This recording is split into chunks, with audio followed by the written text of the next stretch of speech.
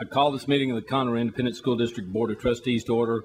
Let the record show that a quorum of members is present, that this meeting has been duly called, and that the notice of this meeting was posted in accordance with the Texas Open Meetings Act, Texas Government Code, Chapter 551. It is 6 o'clock. If you will stand with me, Mrs. Bush is going to lead us in the invocation, and Mrs. Powell is going to lead us in the Pledge of Allegiance. Dear Heavenly Father, thank you for bringing us here tonight safely. I pray that you watch over our state and watch over our residents in Conroe ISD with the rain that is coming and has continued for this month, and protect all of our students and families. Give us wisdom tonight on all the decisions we will be making, and thank you for this day. In Jesus' name, amen.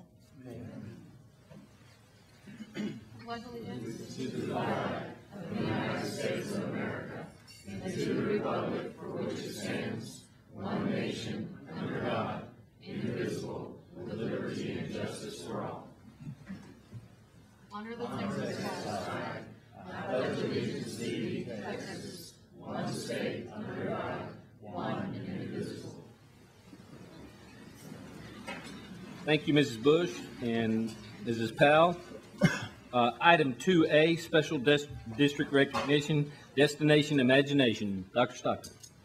We are excited tonight to have in our presence the global champions, and I'll ask Headmaster Dr. Susan Caffrey to come to the podium and introduce the team.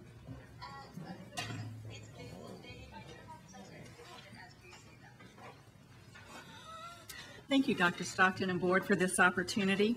Destination Imagination is a program that encourages teams of students to have fun, take risks, and frame challenges while incorporating science, technology, engineering, and mathematics, or STEM, the arts, and service learning. DI's goal is to help teams of students to be creative in every aspect of their lives.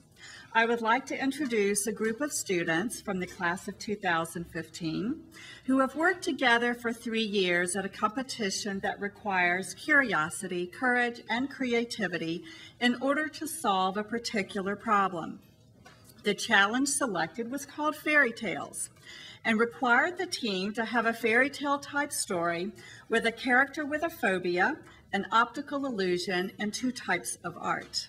The technical aspect of this challenge was met with a chameleon costume, complete with lights that were programmed to change colors with the animals' moods. This team has also advanced and competed at DI Global Finals for 3 years, a new record with DI. I'm proud to introduce the entire team, of which 4 or 5 are here. Andrew Cahill, and if you'll come up, please. Nicole Chen, Kayla Kelly, Sarah Muhammad, Palomi Srivastava, Eric Young, and Victoria Youngblood. Thank you very much.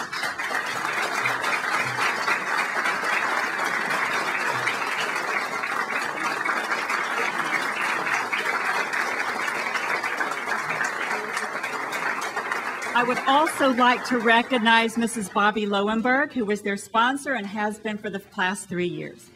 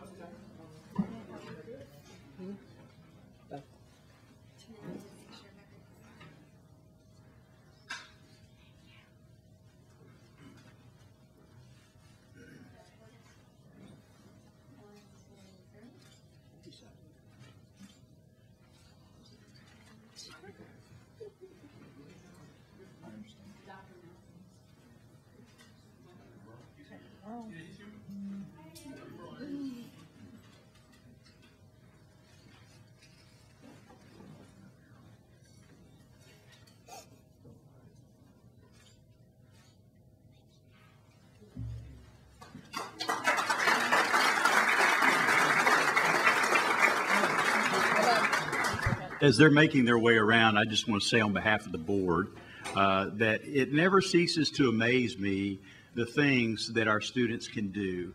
And I'm just so pleased with all the work that you have done Destination Imagination, you have put forth all the effort possible, and we're just so proud of you. And we'll say thank you again for all you do.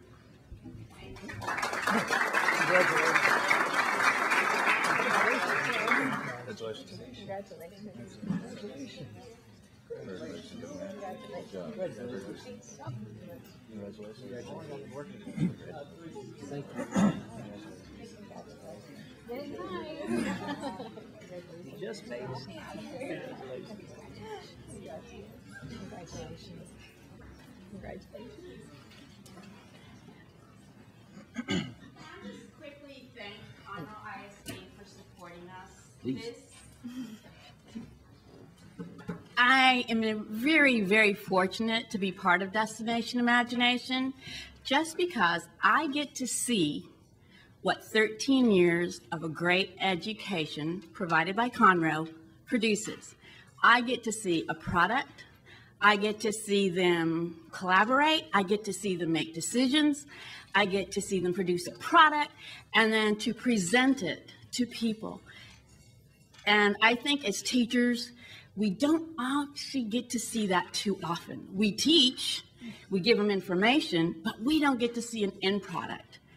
And I just want to tell you, because of Conroe ISD, I get to see a great end product. I get to see these kids go on and do phenomenal things. I get to see the kid who never really came out of their shell, and then all of a sudden is singing, is doing engineer work. I get to see a kid who doesn't know what they want to do. And now, because they worked with robotics and they worked with parts and they worked with pieces, now they want to produce, they want to be a doctor. I get to see the kid who thought he wanted to be a doctor. And after many years of working on the technical aspect, now knows he was always going to be an engineer. Great job. So on behalf of every kid that I've coached in the 20 years that I've done this, and at least 10 teams a year at 7 apiece. Well, I didn't get a CISD education, so I can't do the math for you. It's been a lot of kids. And thank you very much. Thank you. Thank you. Also, again, sorry, Andrew would like to say a few things for you.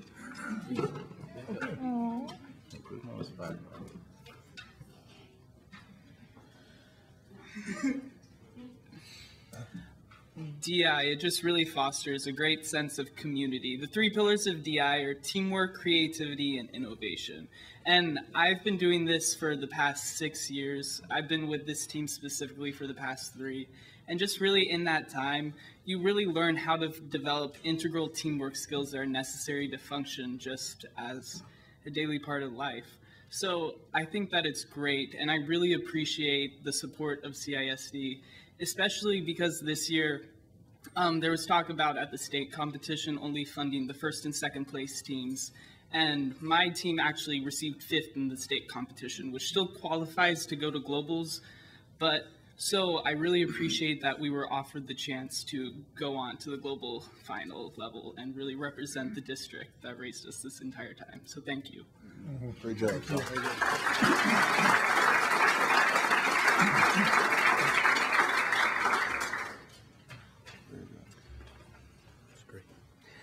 Item 2B, Special District Recognition 2015 UIL Class 6A Boys Shot Put and Discus Throw State Champion. Dr. Stockton. Thank you, Mr. Husbands. I'm going to ask Dr. Curtis Null, Assistant Superintendent for Secondary Education, to come to the podium to introduce the coaches of this young man.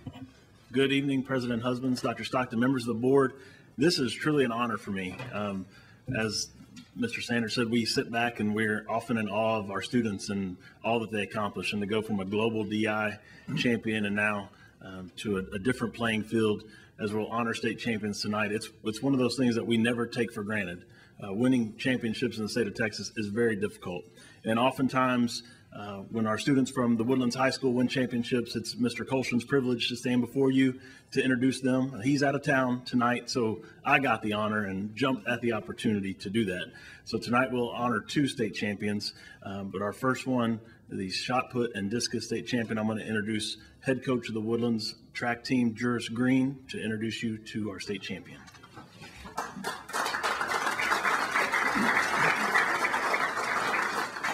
Dr. Stockton, members of the board, it's a pleasure to be here. It's been a few years. Every coach dreams of having an athlete in whatever sport or whatever event that leaves you scratching your head and wondering how they did that. Texas being one of the best track and field states in the country, you can go to most any track meets in the weekend and you can see an athlete, a boy or a girl, in one of those 17 events that just leaves you wondering how. When you have an athlete like that on your campus, who you get to see day in and day out, rubbing elbows with his teammates, and not only doing that, but leaving a positive impact on everybody he's around, it's truly something special, and it's something, as a coach, you don't take for granted. The young man I have the pleasure of introducing to you, as a freshman, not only qualified for the state meet in the shot put, but in one of his final throws, threw 60 feet 8 inches to not only grab a bronze medal, but become the number 5 freshman shot putter of all time in this country. Fast forward a year into his sophomore year, not only does he qualify for the state meet again consecutively, but not only just in the shot put, but also in the discus, and to come away with 2 individual gold medals and be ranked in the country in both of those events throughout his season really sounds alarm bells off and confirms those bells that have been ringing in my head about just how special this young man is. This young man in a couple weeks will travel to the Midwest to the World Youth Trials in the hopes of qualifying to represent his country in Bogota, Colombia at the World Youth Championships in August. It gives me absolute pleasure to introduce not only his coach, Gary Medor, behind this pole here, but this special athlete, Adrian Pippery.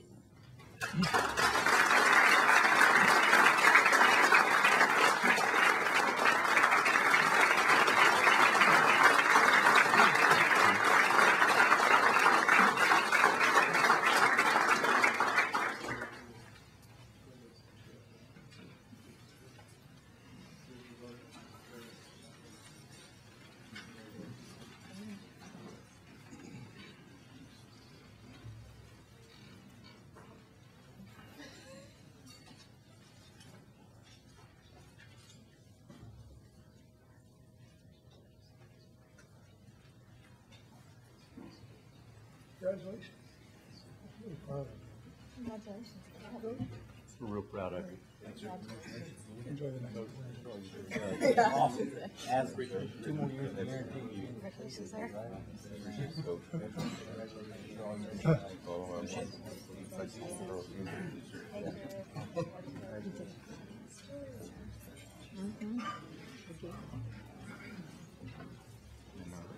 Press.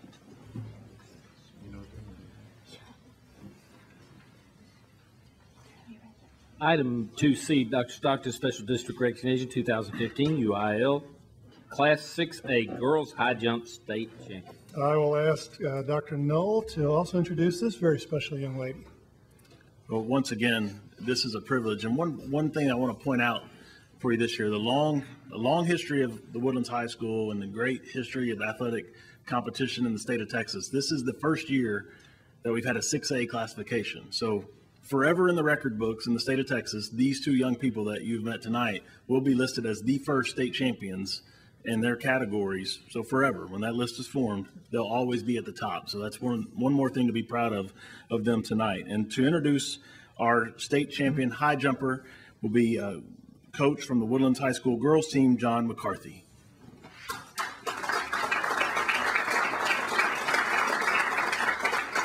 Thank you, Dr. Stockton, members of the board. I am immensely proud to be here tonight. This is my first year coaching with the girls track team, and I couldn't be more proud to introduce someone like Ellie. She, not only being the state champion in the high jump, she was an integral member to the 4x2 and 4x4 relay teams that also qualified for the state meet. She's triple jump, she's long jump for us. I think if we asked her to run the 2 mile, she would. And she's the kind of athlete that you want to have when you coach. They're there before practice, they stay long, they are doing what they're supposed to without even being told. And couldn't be a better young lady that would accomplish this feat. So I'll just keep it short. Eliana Long.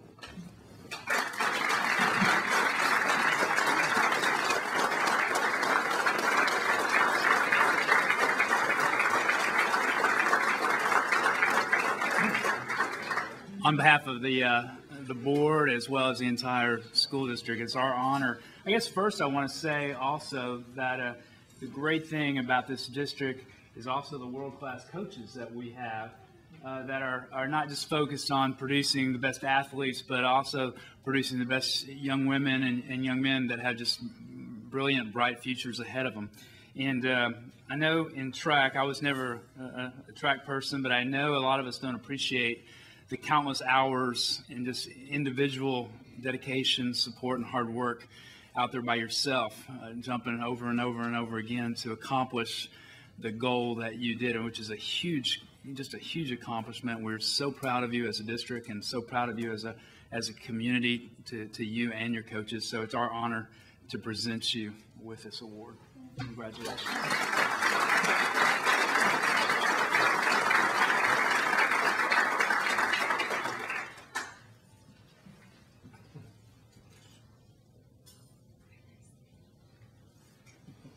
Congratulations. We're real proud of you. Congratulations. Great job, yeah. Yeah, this is great. Going back next year, right? The other student, the other athletes will in here? Yes. I don't know. I think this young lady has some parents. I'm not sure who's with each one of them. Or do you have any family members with you tonight? Yes. Coach, would you come back up here or have the student introduce his family? You can do it from there if he wishes.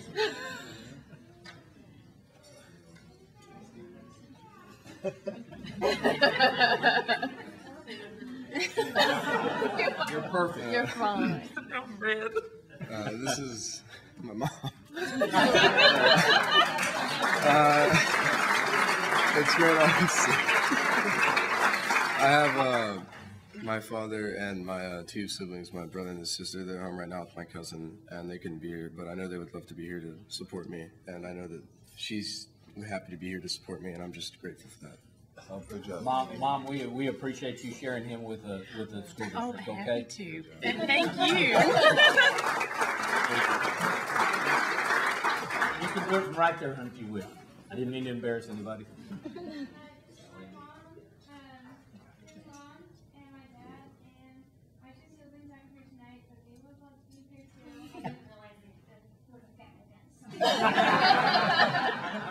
Well, congratulations to you, ma'am, on a wonderful daughter.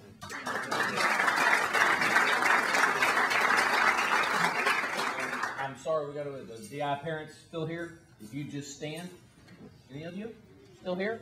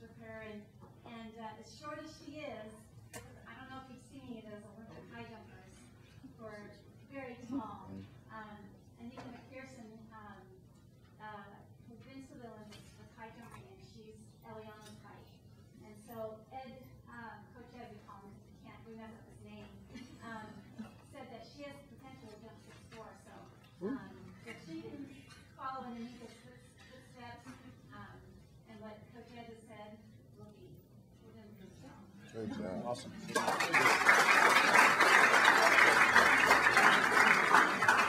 I think it's terrible, Ellie, that your mom's not proud of you. Item 2D, Special District Recognition, Custodial Maintenance Department Employees. Dr. Stockton? Well, we had an opportunity to meet some very special students. Now we get the opportunity to meet and recognize some very special employees. I'm going to ask Marshall Schrader, our Director of Maintenance and Custodial Services, to the podium. President, husbands, Dr. Stockton, members of the board. It is my honor today to present for your recognition the 2014-2015 Ambassadors of the Year for the Maintenance and Custodial Department. These employees are shining examples of the best of our department, always willing to go the extra mile to serve Conroe ISD. As I call your name, please come forward and remain standing in the front until all names have been called. Luis Guevara from South Maintenance, been with the Maintenance Department since July of 2011 as an electrician apprentice.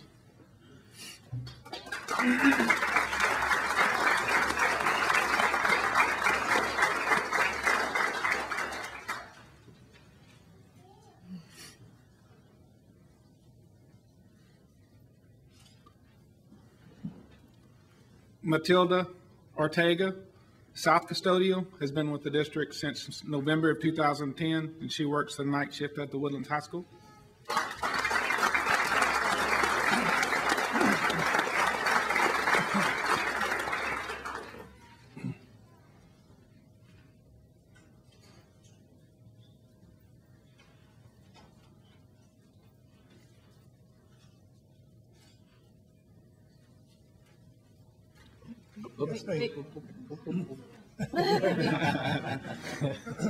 Anthony Thatch, who is the director's wildcard selection. He's been with the district since May of 1991, and he's a custodian at Vogel Intermediate.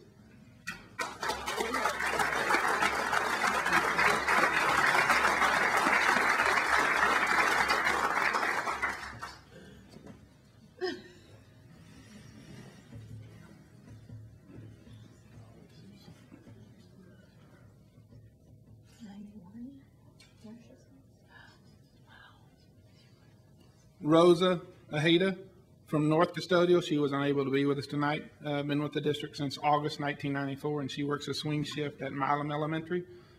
And also Mr. Joe Schwinn was also unable to be with us tonight. Works for North Maintenance. He's been with us since May 2002, and he's a wastewater treatment operator and a water well operator.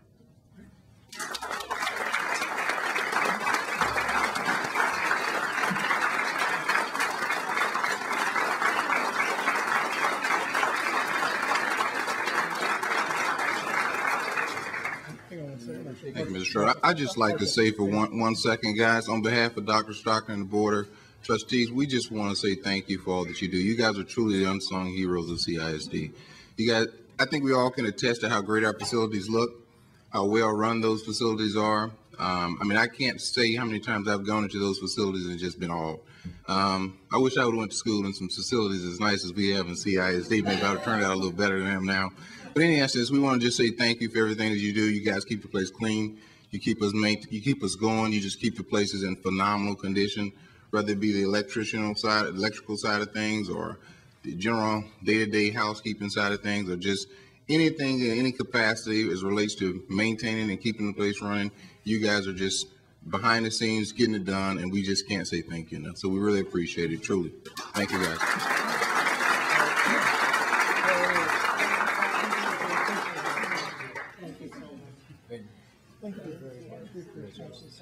Thank you for everything. Yeah, we appreciate all you do. Great job, sir. I appreciate everything. Thank you for all you do. Thank you for what you do for us. Thank you, sir. I appreciate you being here. Congratulations. Very much. You do. Thank you, Mark. Appreciate everything. All right. Not a great team.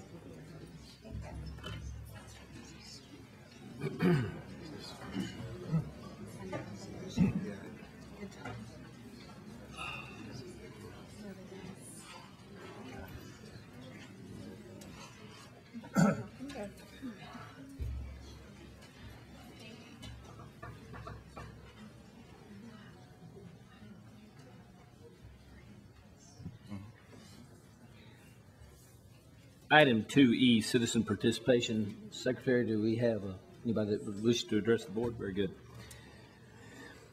The next 30 minutes have been designated for public participation by patrons who have signed up to address the board in accordance with Board Policy BED.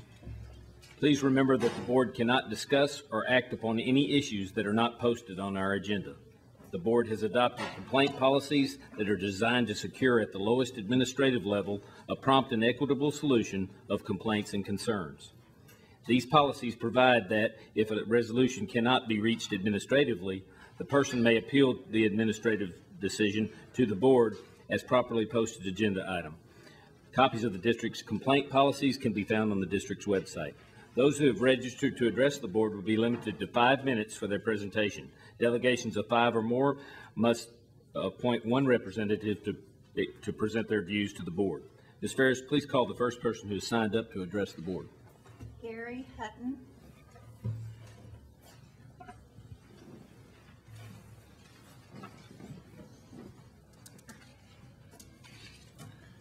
Dr. Stockton, members of the board, it's recently come to my attention that Conroe ISD's policy on parents that are registered sex offenders and the district's administrative guidelines may not be in line. The board policy GKC local reads, register sex offenders on district premises. All visitors' names shall be processed through a database containing the names of registered sex offenders. Notwithstanding any provisions of policy or to the contrary, any visitors verified to be registered sex offenders shall not be allowed general access to the campus. Campus administrators shall proceed in accordance with GKC regulation.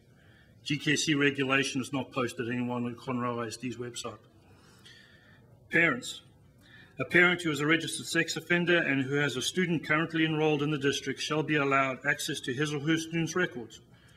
Contact with teachers and campus administrators shall be admitted with an appointment with the campus principal. My interpretation of this policy is that access to the campus would be limited to the front office and only after making an appointment with the principal. I think that this is the understanding of most of the parents with children in Conroe ISD. Administrative guidelines differ from this policy. The parent who is a registered sex offender is allowed to enter the campus if they're escorted by a member of the CISD staff. This allows a registered sex offender to be in the cafeteria at lunchtime. A parent who is a registered sex offender is permitted to attend after-school activities because there is no raptor in the evenings and therefore no control made of the registered sex offenders. I understand the desire to have parents involved in students in schools. I accept that a registered sex offender still has certain parental rights, but I'd like the board to consider the rights of the students in Conroe ISD. They have a right to be safe while they're on district property. The Conroe ISD goals state this. Ensuring that a registered sex offender is kept out of our schools should be our priority of the administration and the board. In researching the policies, I have found several districts that have similar guidelines, but I've not found any that have fewer controls than Conroe ISD. The majority have far more stringent guidelines and most restrict access to the campus along the lines of my interpretation of GKC local. Thank you very much for your time. Thank you. Thank you, sir.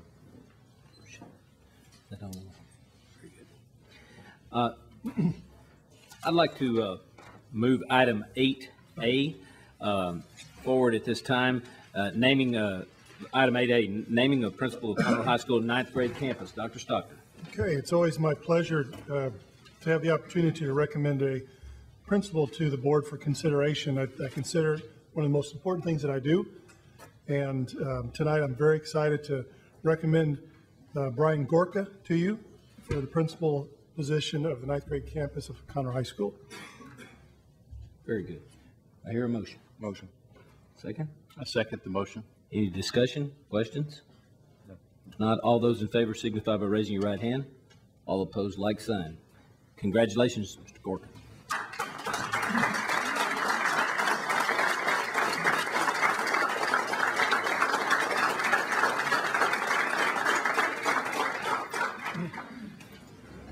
President Husbands, members of the board, and Dr. Stockton, I want to truly thank you for the opportunity to lead Conroe High School's 9th grade campus. I am honored and humbled to be the new principal of the campus that begins our students' successful journey through their high school years. I look forward to working with and learning from Dr. Weatherly.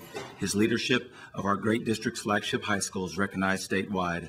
I also want to take the time to congratulate Dr. Stickler on becoming the new principal of Moorhead Junior High. Dr. Stickler has set a high standard for our 9th grade campus, and it is my goal to continue to increase these expectations and make our great community proud. Of course, this evening would not be possible without the support of my family. I want to thank my wife, Tanya, who's in the back. She is going on her 10th year in CISD as a math teacher. Thank you for sharing your experiences and knowledge. I truly appreciate and grow through our conversations. Working in such a great district with a strong curriculum instruction focus has made us both proud and helped us both grow. Also must take this time to thank my daughter, Nixon, who will be one of our district's 5th grade students next year. You have always helped remind me of the value of seeing through the eyes of our children. Every classroom should be built upon respect, creating an environment that nourishes every child's passion to succeed. I also want to take this time to thank my parents. I learned this value of a strong work ethic through their example. The relationships they developed as educators inspired me to become one as well. My father, Dennis Gorka, was an athletic director and head football coach and retired from education as a high school principal. My mother, Cindy Gorka, who retired as a high school lead counselor, lost her battle to cancer going on 7 years ago. But tonight she would be proud. Dennis Gorka's in the back, my father.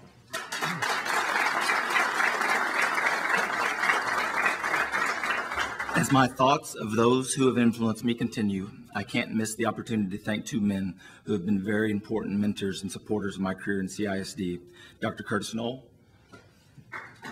and Mr. Tommy Johnson. Your support and encouragement have helped me and have paved my way through this great district. Thank you very much. In conclusion, I'm so excited to be part of Conroe High School, a school rich in traditions. I know that with the leadership of administration, excellent teachers, and a staff and parent support and a motivated student body, Conroe High School 9th grade campus will continue to excel. Thank you for this great opportunity. Thank you.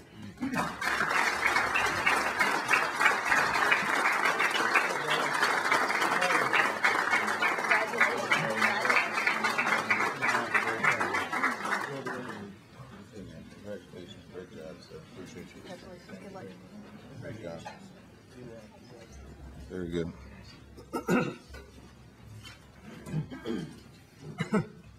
Great job.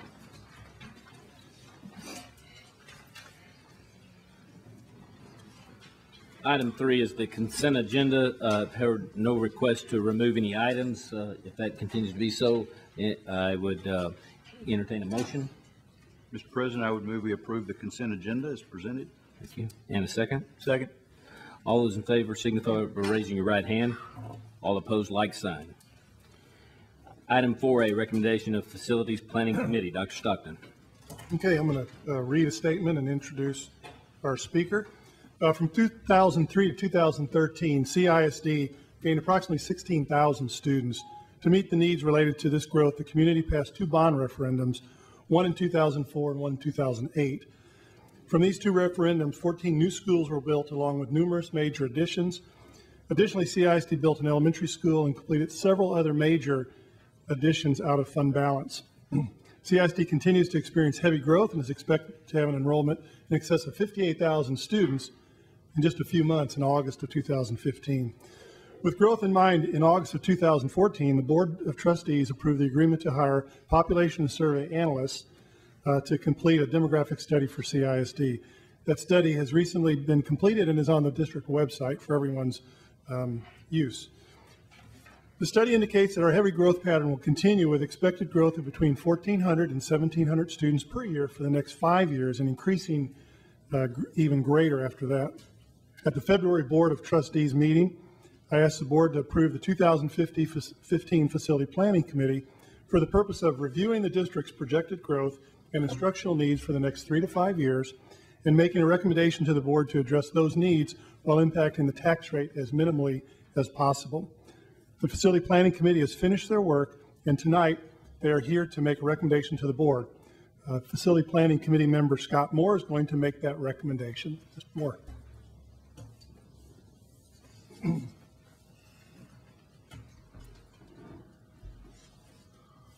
First of all, on behalf of the committee, President Husbands, members of the board, we'd like to say thank you for your foresight and your dedication to the students of Conroe ISD, for looking forward to the future needs of this district and assembling this committee and setting us about our task. Thank you to Dr. Stockton and the CISD administrators and staff of the central office who put in countless hours behind the scenes doing research for us, finding answers to our questions. as well as to the campus administrators who took the time to open their campuses to us after school hours, to give us tours, to let us see firsthand the needs of the existing campuses, to answer our questions, to share information about their schools with us. Thank you to the vendors and the contractors who joined with us in our meetings, who've worked so diligently to share their information and their expertise with us. And I'd like to say a special thank you to the Facility Planning Committee members, many of whom are here tonight. Would it be appropriate to ask them to stand, please, and be recognized? You bet.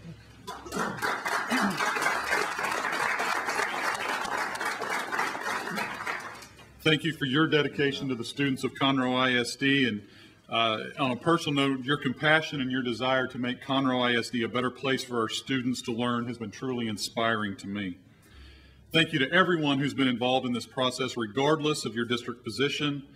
The level of transparency of information and the honest dialogue that we engaged in was absolutely amazing, and it should serve as a model for other organizations. Because of that transparency and the willingness to share an open and honest dialogue, we feel that the recommendations that we bring to you tonight are fully informed and represent the best scenario to address the continued success of Conroe ISD. Before I begin with the specifics of our recommendations, I just want to say that there has been one driving question underlying all of our conversations over these previous 3 months, and that is, what is best for the students of this school district and what will provide them with the richest learning environment possible. Everything that we have done has been with those students in mind. The Facility Planning Committee met over a 3-month period, March, April, and May of this year. And each meeting was conducted according to the same basic agenda format. We looked at an overview of the district demographics, facilities. We looked at the financial implications of the process we were asked to examine. We spent a lot of time with the data from the population and survey analysts. We looked at bond modeling, and we looked at the construction cost of the various scenarios that we were asked to consider. We spent quite a bit of time with that PASA data. As you heard Dr. Stockton say, between 2003 and 2013, our district added approximately 16,000 students. That same PASA data indicates that this district will add approximately 8,000 more students in the next 5 years. By way of comparison, that's approximately the student population of Montgomery ISD in the 2014-2015 school year. We are projected to add an entire school district's worth of student population in 5 years. We also looked quite extensively at the facility and condition assessment, which was undertaken this past fall. Using information in that assessment provided by architects, engineers, district planning and construction department, and district maintenance, we were able to get a clear picture of the needs of the current district facilities. As we examined all of this information, the needs sort of fell out naturally into 4 categories. Needs to address anticipated student population growth, district-wide needs of existing facilities, major classroom renovations to existing campuses, and land purchases to address future needs. The recommendation that we bring before you tonight is broken down into those 4 categories. The first, the growth needs. We are proposing 1 new high school in the current Oak Ridge High School feeder zone, 1 new junior high school in the current Conroe High School feeder zone, 1 new intermediate school in the Oak Ridge High feeder zone, 2 new elementary schools in the Oak Ridge High feeder zone, one of which would be on or near the Riley-Fuzzle corridor, and one would be along the 242 corridor.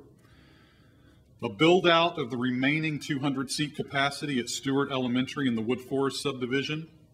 As you'll remember, that school opened this previous year. It was designed and built with the possibility of 1,000 student capacity, but was only completed to a capacity of 800, and we are recommending finishing the build out for the remaining 200 capacity there. And the addition of 10 new science classrooms at Knox Junior High in the Woodlands. Addressing district-wide needs at existing facilities. We had a lot of focus on ongoing safety and security upgrades and continuing the district's layered approach to safety. These include additional construction of front entry vestibules, cameras, electronic access controls, and fencing. We looked at life cycle issues, things such as drainage improvements, flooring, roofing, electrical, painting, plumbing, chillers, boilers, all of those things that are considered normal life cycle issues. Historically, this district has done a wonderful job in this area. We have over 30 campuses that are over 30 years old. For most of us, 30 years doesn't sound like that old, but if you're a floor tile or an electrical outlet or a plumbing fixture, that's old age. You need a little work. We also looked at what were considered to be priority 1 issues, and these were maintenance issues that fell outside the normal life cycle improvements. These are issues such as civil engineering matters, architectural issues, mechanical issues, electrical issues, plumbing, roofing. And essentially, if these priority 1 issues are not immediately addressed, it will negatively affect the ability of the schools to operate. We looked at major classroom renovations, specifically to 2 existing campuses that are getting quite long in the tooth. These issues must be addressed to safely and adequately continue instruction on these campuses. When we looked at the cost of these potential renovations versus the cost of completely replacing the campus, as well as the anticipated life expectancy of the potential renovations, we felt that this was the most financially responsible approach to address these 2 campuses. The first of those is Austin Elementary. We are proposing adding a new addition to the back or south side of the building, if you're familiar with how that school is situated along 105, and then in a later phase to remove the older structure. That building is essentially in 2 sections. The older section, the original section, is over 60 years old. And has some major issues that are going to negatively impact the ability to use that portion of the building. So we're proposing building a new addition on the back, relocating the students to the new section, and then tearing down the old section.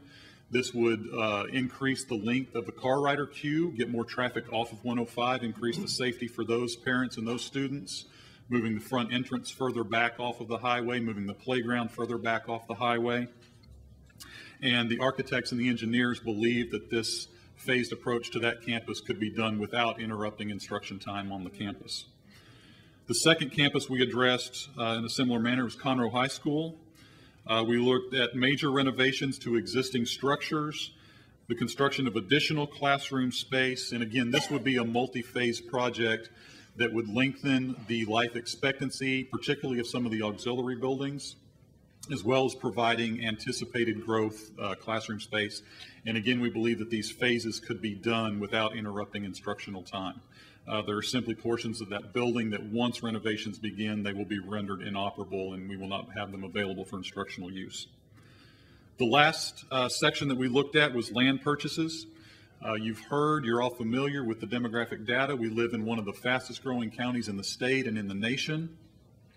And in order to position ourselves for the anticipated needs in the coming years, we feel it's much more prudent to purchase land at today's prices rather than at prices 5-10 years down the road.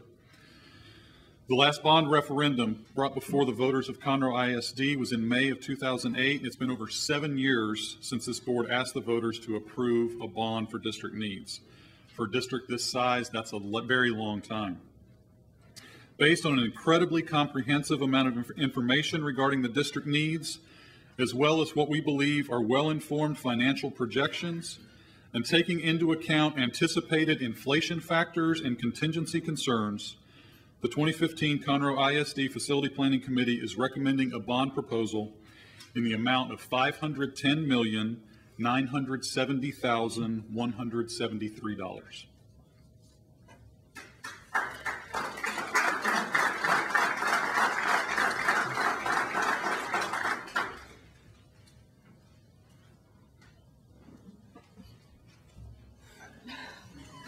No motion is necessary.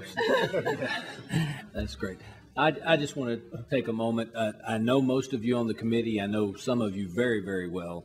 And I know the time that you've taken away from your, anywhere from grandchildren to office to practice to bank to whatever, has been extensive. And I want to thank you personally for your service to this school district. We take what we do very seriously.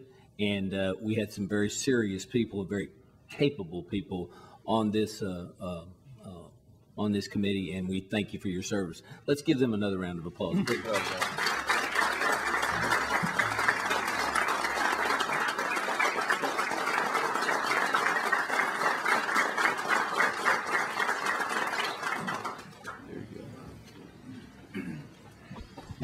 Mr. Husbands, before we move on, can I say a few words?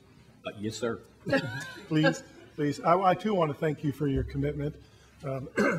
The amount of serious thought was just greatly appreciated, and the thing that I appreciated, and we have a theme in Conroe ISD that you've heard, all means all, that every one of our children are important to us, that collectively the group never wavered from what's best for all children, which is so impressive. So thank you for that commitment. Appreciate all of your efforts. Great job, guys. Thank you.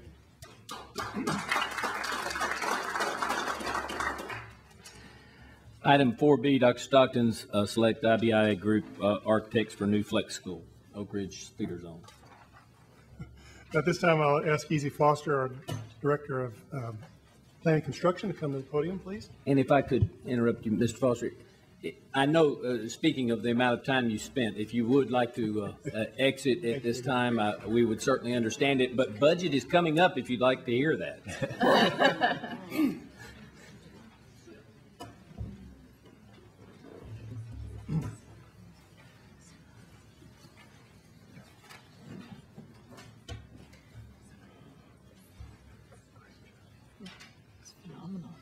They're a pretty quiet group. Mr. Foster, please proceed. President Husbands, Dr. Stockton, members of the board, it's my pleasure tonight to bring forward for your consideration the selection of IBI Group architects to design a new flex school in the Oak Ridge feeder zone and select them for the pre-construction design services, and then delegate the authority to Dr. Stockton to negotiate and execute the owner-architect agreement. This time, IBI Group Architects is recommended to be selected in accordance with the Texas Government Code to perform the pre-construction and design services for a new flex school in the Oak Ridge feeder zone. IBI Group Architects is recommended for approval for this project because the district believes them to be highly qualified as based on their demonstrated competency and qualifications. And a contract will be executed provided to the district at a fair and reasonable price. This time, I request your approval of this selection. I have a motion. So moved. Second? Second. Any discussion, questions? Discussion. Question. Please proceed. What's the dollar? Did we say dollar amount? No, at this time, we're just asking for approval for them to do design services for us. Okay. That's okay. Very good. And Mr. Foster, my question is simply this. We built a number of flex schools. Okay, 16 to be pretty exact, I think. That is exact. And we have used variations of the same footprint over and over again, basically the same school. Now, one of the reasons we accomplished that and did that was to obtain value in the lack of re-engineering every time for a new elementary school. That is correct.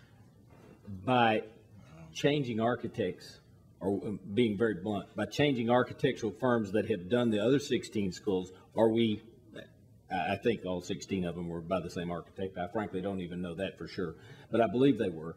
Are we losing any of that value, that savings that we save by using that same design?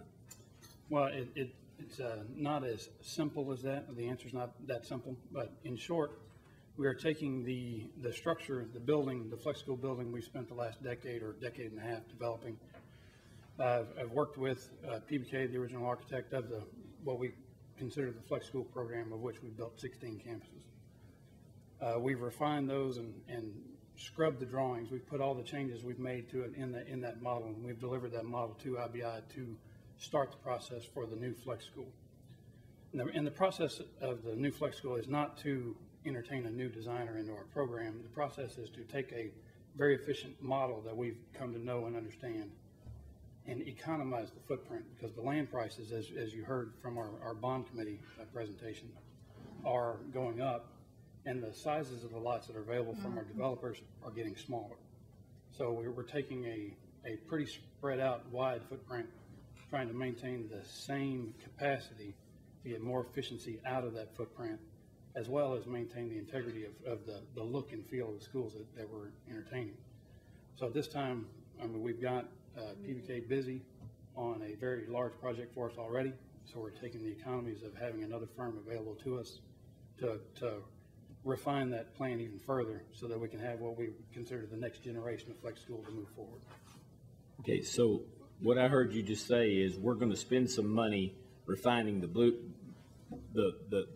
footprint, but we would do that regardless of changing because the plan is ours. It's not PBK's design, it's our design. That, I mean, the plans we own. That answers my question. I mean, frankly, I mean, if that's so.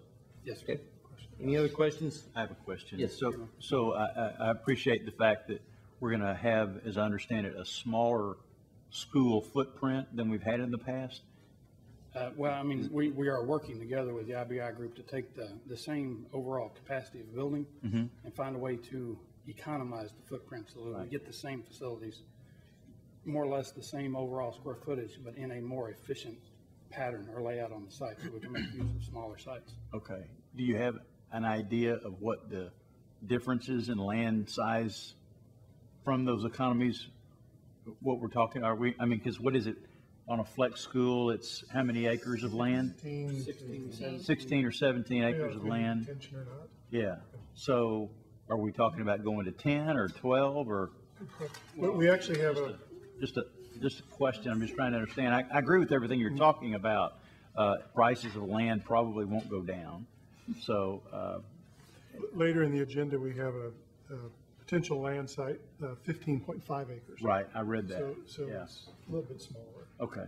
Well, and we're also, I mean, we're trying to take into account all the developer pieces of land that have been brought to us over the last 6 or 8 months, because we don't bring all of them forward because they're not viable. Right. But we're trying to look at what we consider our worst case scenario we're working at and trying to make a plan that fits that, which is not necessarily the site that you're considering tonight. Right. But we're trying to make sure we have something that we can move forward with and achieve those economies that we've enjoyed over the last 15, 16 years. Yeah, I'm not an expert on construction, but as I understand, no matter what site you pick, I mean, you have to uniquely kind of design the building to that site. Right. There is always a consideration for drainage and underground utility and how to get rid of the ugly stuff that comes out of the building. So we may not create some economy in land savings totally.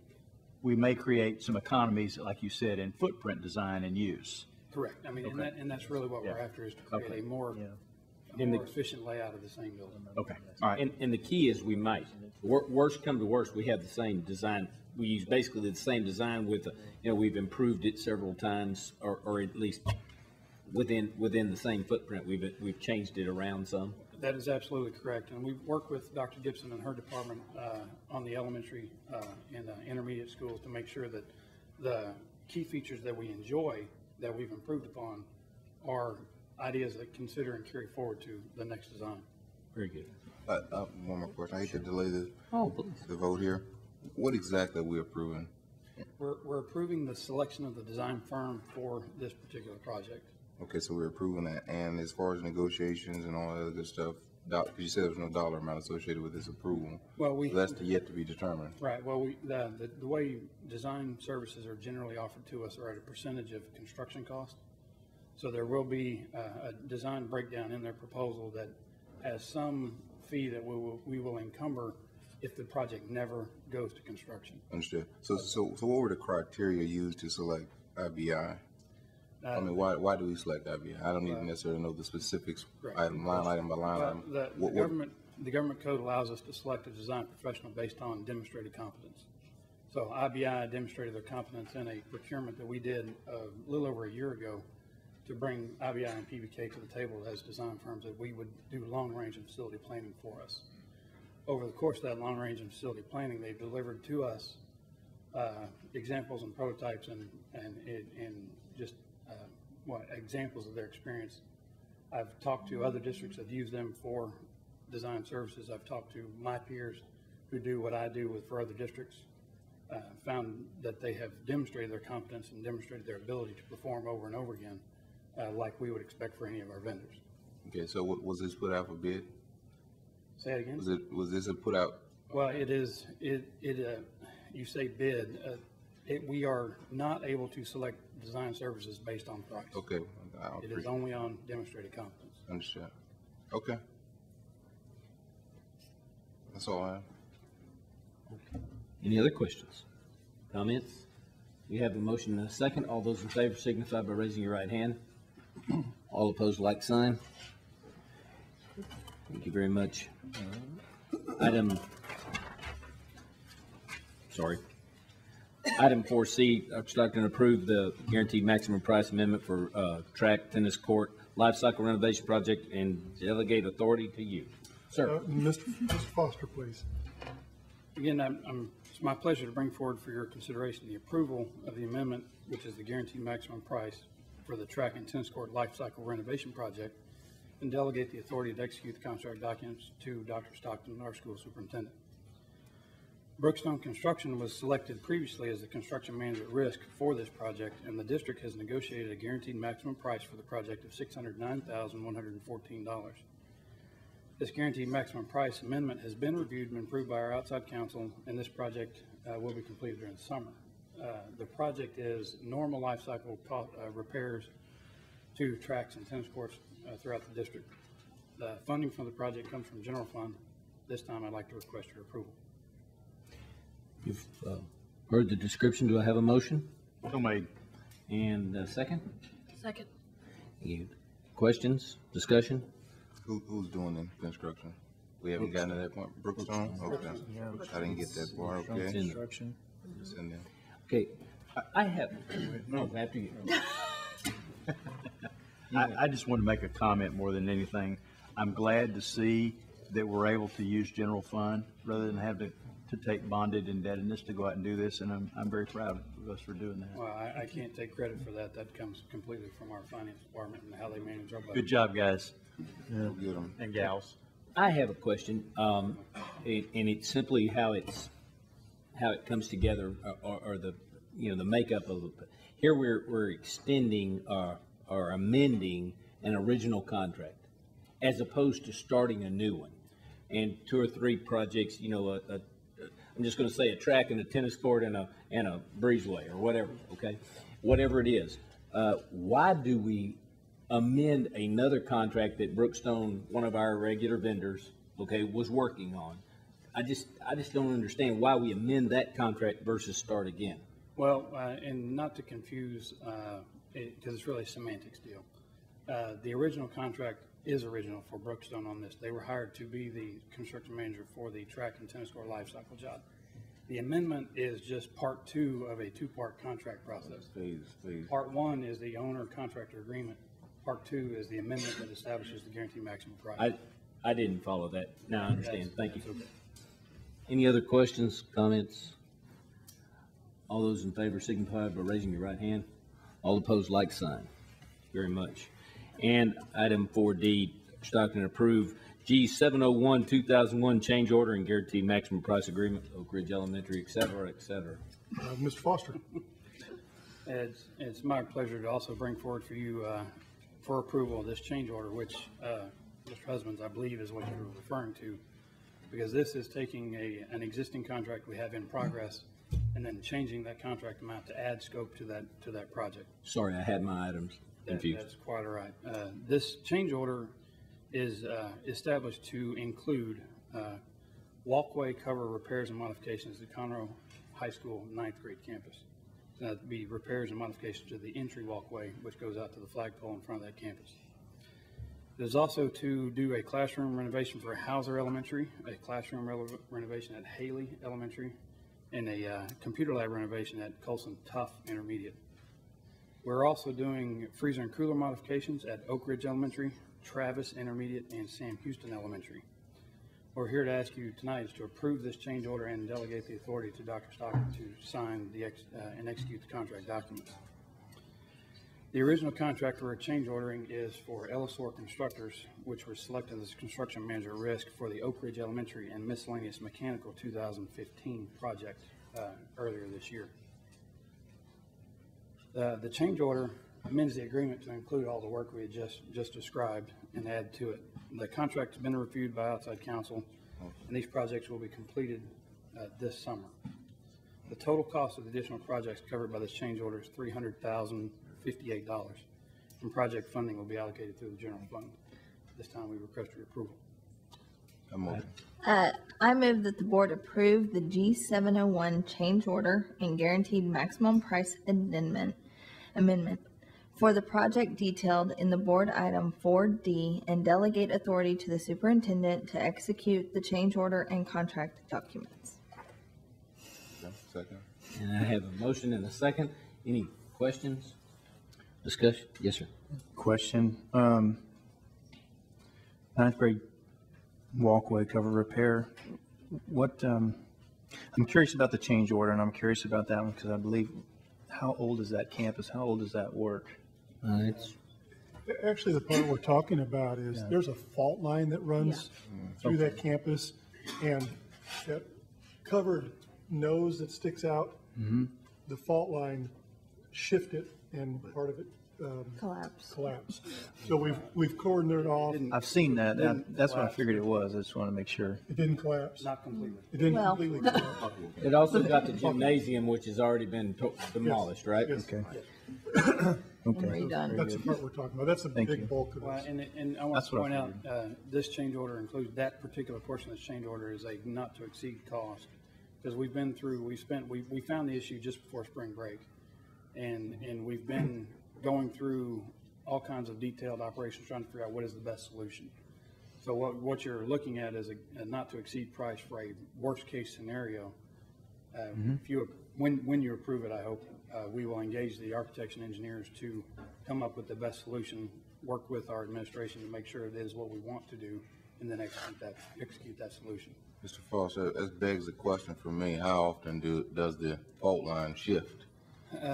All the time through the one through Conroe. It moves constantly. One of our former board members built a house on Pier and Beam in Old Town Conroe for that exact reason. It runs all the way just north of Travis. So how do we, what are we entertaining options of going around or building, because it seems like we're gonna be right back at where here in a couple of years. We have looked at options just to repair what's there, which is a short-term fix. Yeah. We've looked at options of bridging it, which is also a short-term fix. We've looked at options of tearing it down completely. We've looked at options of shortening it and changing the paving structure outside. So we've included in guaranteed in this change order document the worst case scenario so that we can explore what is the most so we get to entertain that. and not just give money away. So what money we don't spend comes back to us at face value. Understood. And beyond the money, when the design actually comes in, that will be another approval of this board? Well, no, that's one reason we're attaching it to the existing Oak Ridge Elementary project, because we already have a designer engaged for Oak Ridge Elementary. We already have a structural engineer engaged for Oak Ridge Elementary. So this will assimilate into that contract, and that purchase order for those design services will grow as a natural progression. I'm sorry, let me say it this way. If you decide to put a big lion instead of the tiger on the front of Conroe High School 9th grade campus, will we get the opportunity to say yes or no to that? Yes, you will. Thank you. Okay. Any other further questions? Discussion? Very good. All those in favor signify by raising your right hand. All opposed, like sign. Thank you very much. Thank you, sir.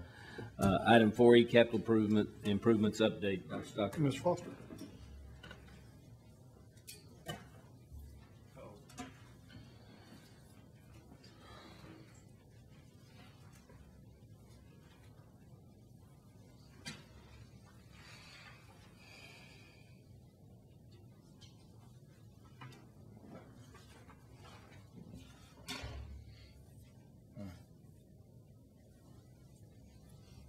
At this time, I'd like to take you through an update of our capital improvements that are in progress. Starting with the Oak Ridge High School 9th grade campus, this campus is on schedule. It's scheduled to turn over for student occupation for school next fall. What you're looking at is what you've seen before, is the finished front entry of that building. As we enter the classroom addition, you can see what you're looking at are primed walls getting ready for the finish coat's paint to go on. We are delivering casework, we're delivering carpet, we're delivering all the finished materials for it now.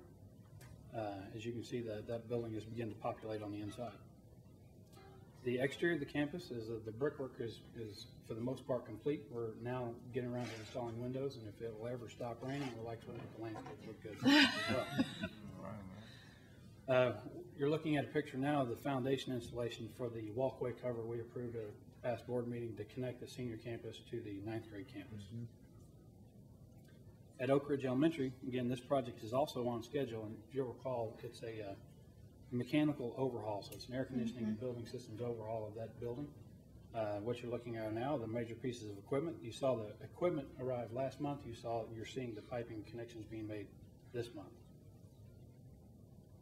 As you get into that building, since school's been out, we've been able to take the entire ceiling out of that building and everything in the ceiling out of that building. So what you're looking at are the miscellaneous electrical whips and connections for light fixtures, things of that nature.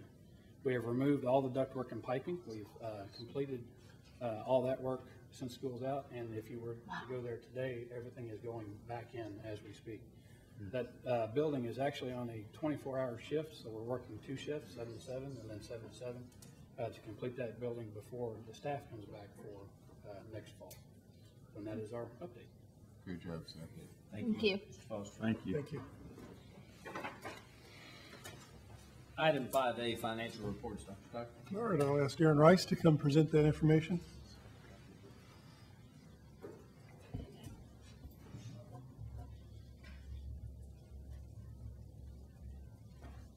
Good evening, President Husbands, members of the board, and Dr. Stockton. I'm here tonight to present the financial statements for the district for the month of May. These statements include the general fund, debt service, child nutrition, and self-funded insurance. The first statement we're looking at this evening is the balance sheet for the district. The balance sheet includes our assets, liabilities, and fund balances of each of the funds. Always like to look at our cash and investments, our largest asset. So as we look at the detail on that, we'll focus on the general fund. As you can see in the general fund, we have cash on hand of $500. We have bank deposits of $213,000. Invested in external pool funds is $64,709,000. In our Capital One Now account, we have $99.6 million in that account. And our long-term investments, $60,600,000.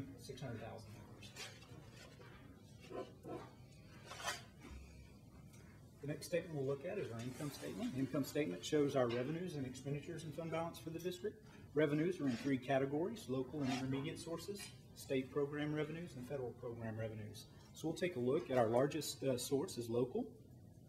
And this is the detail of our local revenues. As you can see, in general fund and debt service fund, property taxes are the largest revenue generator for those 2 funds. In food service, it's food sales, and self-funded insurance comes from premium contributions. We can also look at our expenditures at the functional level for each one of the funds. As you can see in the general fund, instruction is by far our largest category. And also coming in second is plant and maintenance operations at a little over $25 million, with the largest piece of that being our utility bill.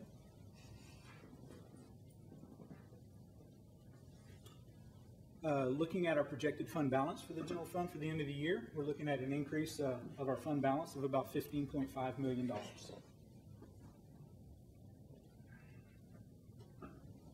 Self-funded insurance for the month of May, we had total revenues of $2,960,000, total expenses of $2,751,000, for revenues over expenses this month of $208,000. So good month. For the year, we have total revenues of $26.4 million, total expenses of $26.9 million, for revenues under expenses for the total year $517,000. Participation in our wellness centers for the month of May, we had 412 visitors at the Oak Ridge Center and 111 at the Conroe facility. Total of 523 on the month. Looking at our investments, when we ended April, we had $350 million invested. At the end of May, we were at $323.6 million.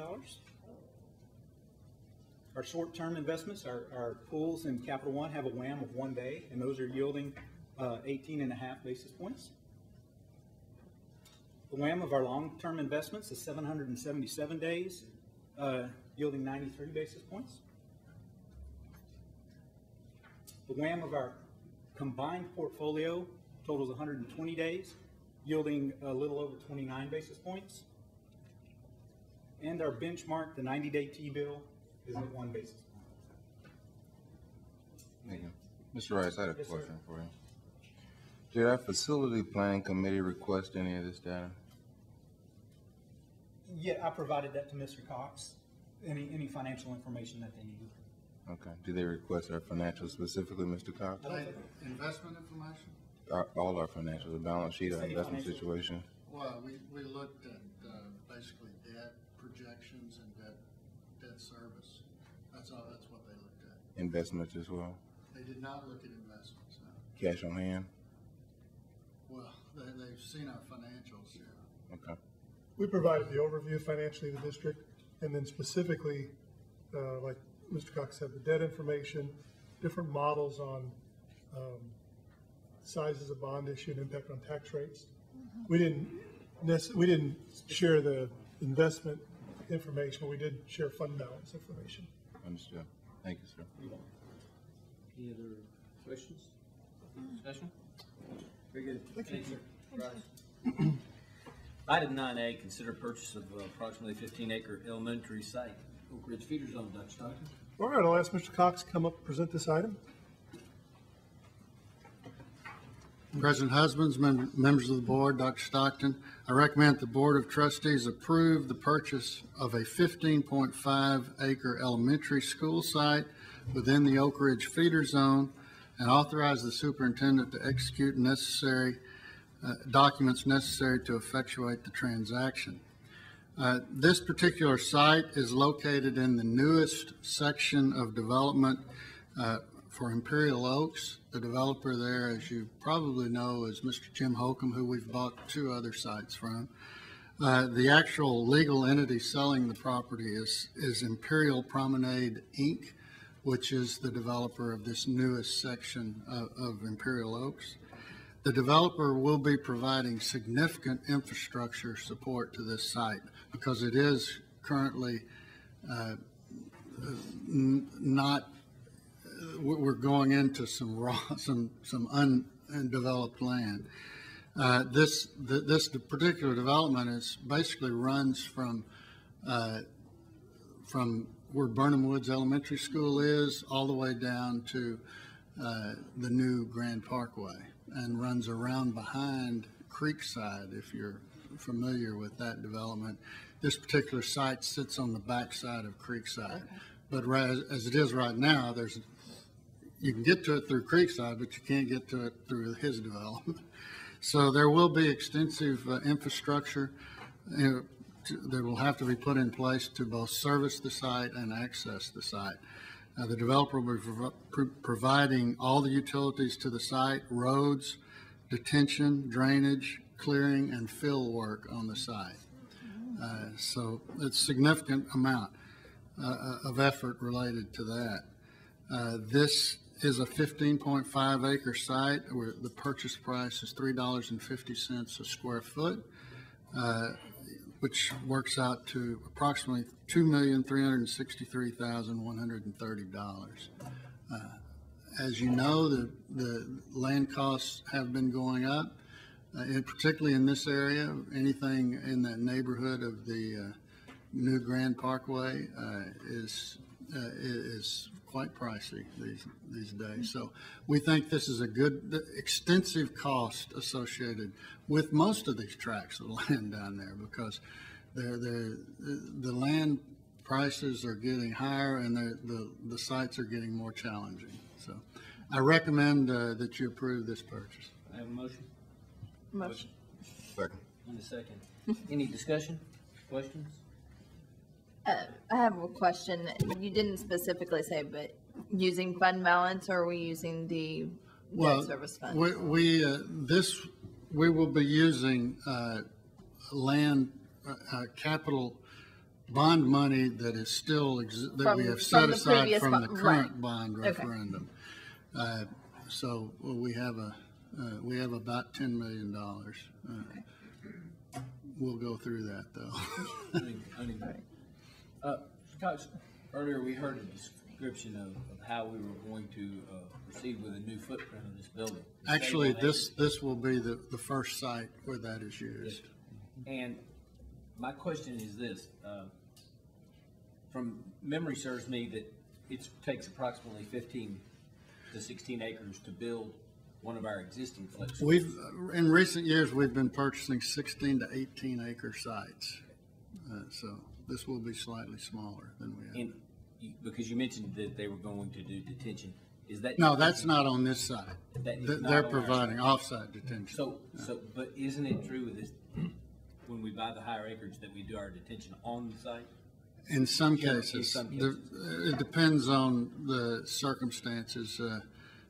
We try to get the developer generally to provide that detention, but like on the case of Irons, we had to do it. And I realize you haven't seen this design and you don't know how many acres it's going to save because they changed the footprint of the building and so on and so forth. But what I'm trying to say is, why 15.5 acres, okay, versus 18 versus 13.27 or whatever? I certainly don't know. But if where detention's not on the property and we're changing the footprint of the building, it seems like, at $350 a foot, I'm all for a smaller track. As small as can be, but not too small. So, how can we buy 15.5 when we don't have the footprint of the building yet and know whether we need that or not? Well, and I'm all for proceeding with land. You understand what I'm saying? I understand it's getting more expensive, but I also don't want to buy more than we need. We have seen some preliminary layouts that they've put together for us to assure us that 15.5 actually works. Do you want to address this? I'm sorry, I didn't. That's right. All right, if I may, we looked and we've been testing every piece of land with our current flex school footprint.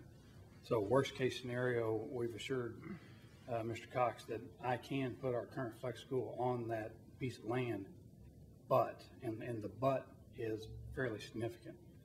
And as with every piece of land, especially the ones we're looking at now, they're not perfect pieces. So there's something associated with it, a floodway close by, pipeline, some other problem. This particular piece of land has some issues that I'm concerned with elevation-wise. So we can get our building on it, but some of the play areas are going to be at such an elevation differential relative to the building that it makes sense to economize the floor plan. So we can build our current building, but we're going to make this site more efficient, get more stacking space, get more parking area the way we need it to serve the building by economizing the footprint. Quick question. Why use old bond money to purchase it? Just out of curiosity. Why would we do that?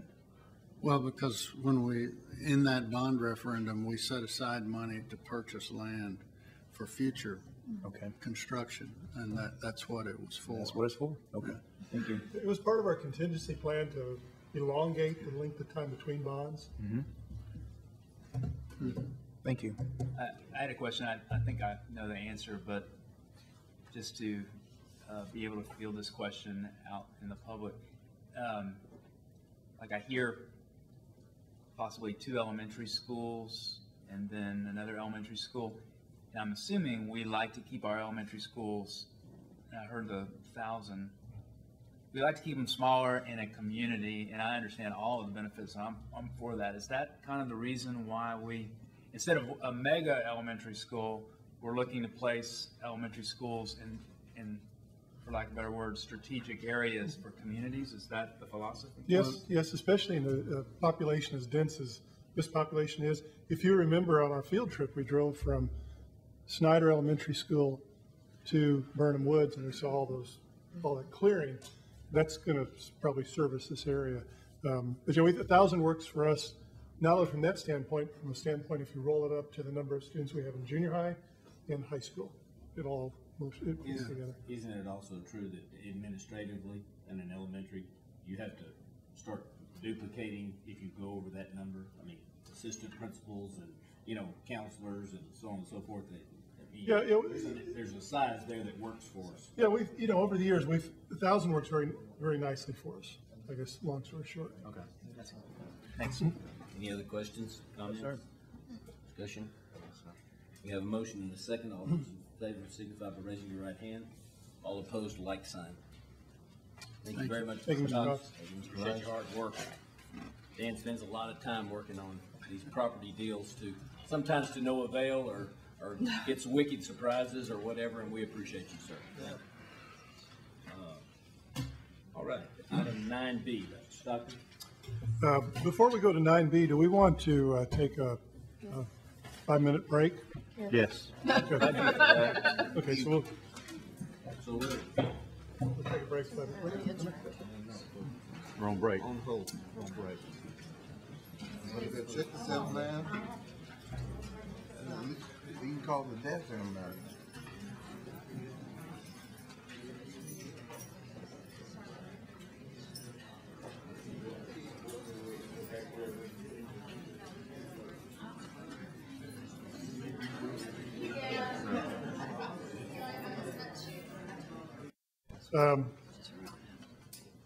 The meeting of the Conroe ISD Board of Trustees is convened on June 16, 2015. A quorum of the board is present, including the following members: Melanie Bush, Scott Kidd, Ray Sanders, John Husbands, Datron Williams, Jessica Powell, and Skeeter Hubert. The purpose of this item on the board's agenda is to hear the complaint appeal of parent Aaron Crocker in accordance with local board policy FNG. Mrs. Crocker's complaint relates to the events that occurred at a PTO meeting